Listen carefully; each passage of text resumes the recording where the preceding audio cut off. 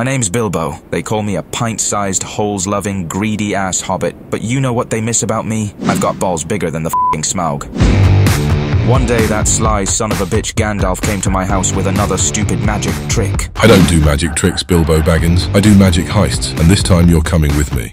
He brought 12 stinky dwarves with him. Don't remember their names, because they sounded like concealed farts at a formal dinner party. They asked me to steal their precious Arkenstone before the best thief in Middle-earth did, Galadriel. And the bitch got company. The guy with the wardrobe full of fancy robes but an empty moral closet. He'd sell you out for a trinket when he doesn't even need the money. Then there's this white orc, the arrow dodger, and old as elf Elrond. He hates the dwarves with all his heart and would do anything to piss them off. All those greedy bastards were after the dwarves' treasure. And so was the local dummy Radagast. If he ever offers you shrooms, say no. Who'd win the gold rush? Who'd become the richest son of a gun in Middle-earth? Hard to tell. But isn't it enough to get out of that mess with a pair of pants that hasn't seen dragon shit? You decide.